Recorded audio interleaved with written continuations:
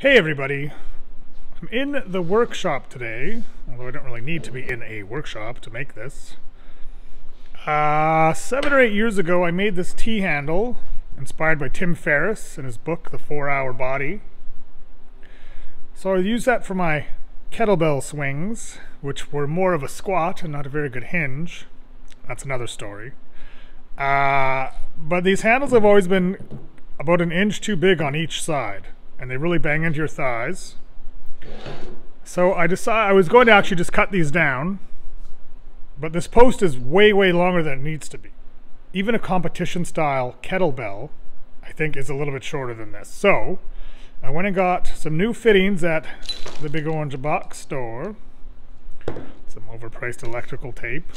So I'm going to remake the same thing with an 8-inch post and shorter little handles. So it will be about the same width, about 8 inches or so, about the same width as my 16 kg actual kettlebell.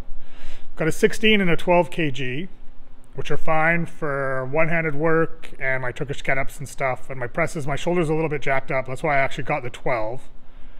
So I was gonna go get a 20 kg. It was gonna be like $100 or 130 or 140 bucks for a competition style. So for less than $20, I bought some new fittings, and I'm going to use this, which will end up being about 45 pounds. These could actually use a little bit of a spray paint.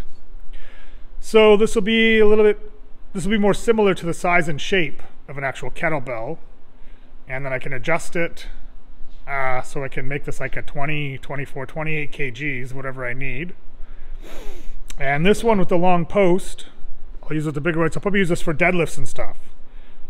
So without a large expenditure of money right now, I can really up my two-handed swing and my deadlift game.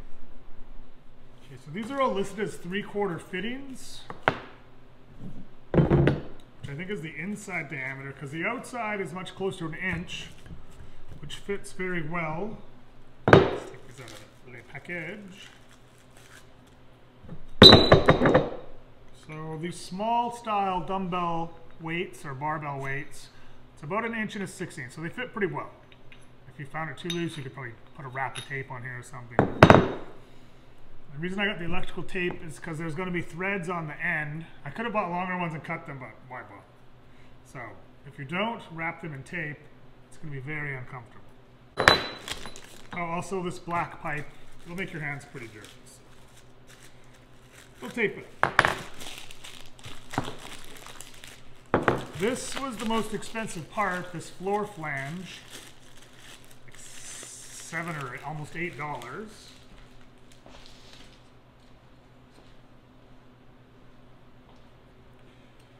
And I mentioned before, I got this idea from Tim Ferris. I think he said he got the idea from Dave Draper. And he recommends replacing your whole unit every 6 months if you're doing heavy swings.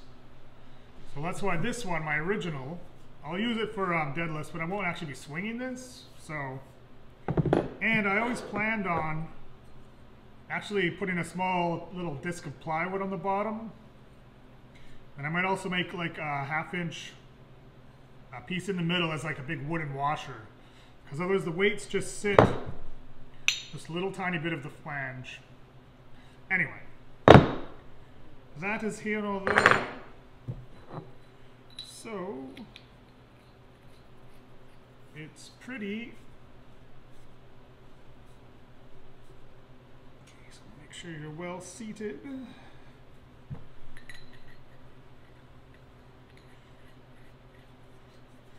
So I don't know what the maximum weight you want to put. You're basically hanging on just by these threads.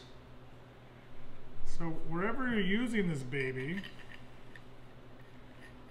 make sure that if this unit comes apart, it's not going to hit something valuable, or a pet or a child, or maybe a loved one, or even someone you don't like. It could end up in a lawsuit. So I still might have to cut.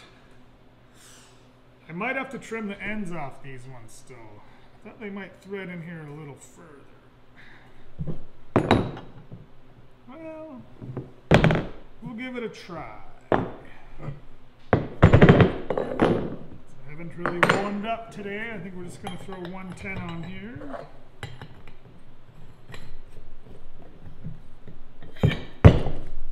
That's basically all it is. These handles down. This is why you tape your handles up. Yeah, still quite wide, I see.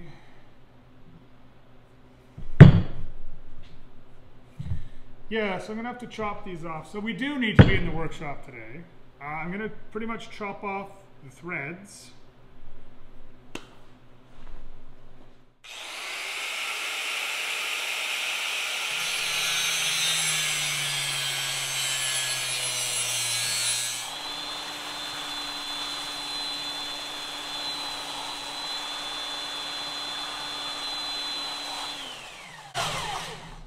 I'm going to generally square it off and just knock this corner off. Okay, just building it. A bit of a workout. So yeah, I think I will eventually add some plywood to the bottom. It's a little kinder when it's landing on the floor, especially if you have a finished floor. So you could probably use hockey tape. Well, I kind of liked the electrical tape. I don't know, it's got enough grip, but it slides well enough. I don't know, it doesn't tend to cut your hands up or rip your hands up. Hockey tape might be too grippy. Depends on what you find most comfortable. Pretty sure I used electrical tape because it's what I had, but it didn't end up working out quite well.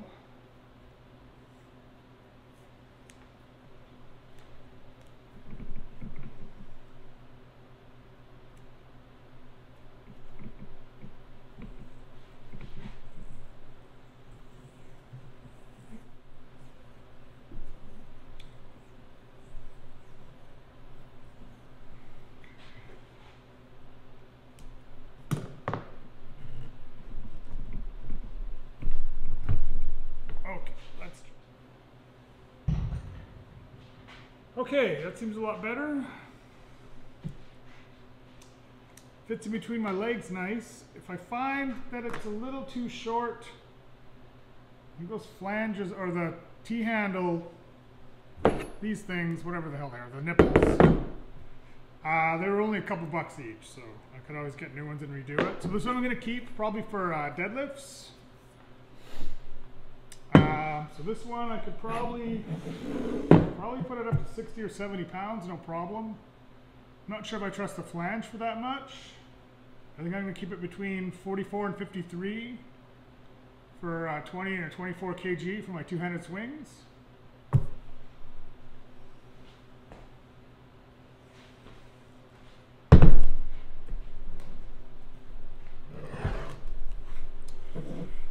So it is much closer to a regular size of a kettlebell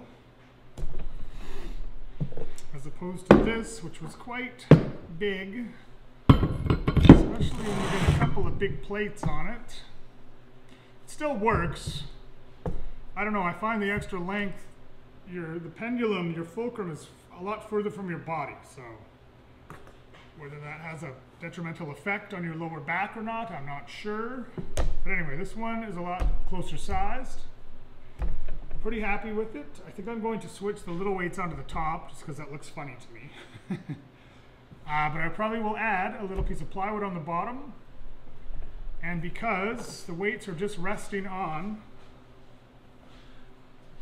the little tip of this flange here, I'll probably make basically a plywood washer as well. That's just about the thickness of the top of this flange here, so that the weights are bearing solidly on the plywood. We're still relying on the threads only to hold this baby together. So like I said, if you're using it, make sure that if it comes apart, that it's not going to hit anyone or anything valuable. And probably check your threads and replace them every so often. And probably don't go too crazy with the weight. This one's older, but I'm going to use it mostly just for deadlifting, so it should be fine. I guess one thing you could do is drill a hole in this and put some threaded rod through here and add some reinforcement, another nut or something if you wanted to go crazy heavy. But if you're going to go to all that trouble, you might as well just buy some proper kettlebells. For now, for under 20 bucks, this gets me up to the next step. 20 and 24 kgs equivalent. And my Walmart Go Zone. I wanted to get an actual kettlebell. It was Sunday night. Walmart was the only thing that was open that had a kettlebell.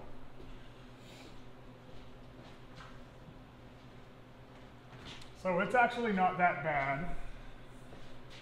And I've got my 12 kg, which is a Progression Explode Club Series. So I don't know. This one I actually really like. I might get another one when I do get an actual kettlebell. They weren't that expensive.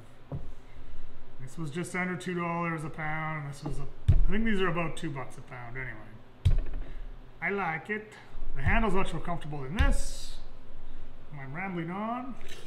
Anyway, Tim Ferris inspired adjustable kettlebell T-bar system version 2.0. Oh, I forgot to mention, I'll just tell you. It packs pretty flat for travel. You could technically take these out.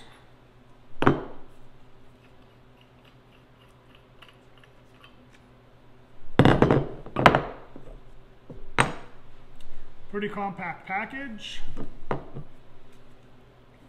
taking that off. Hey, some Indian club work with these babies. Anyway, if you feel like getting into kettlebells maybe for a slight investment, you've already got some weights kicking around. Pretty good for two-handed work. Not so good for anything else really. But yeah, cheap way to get into it, get the feel for it. So thanks a lot for watching, guys.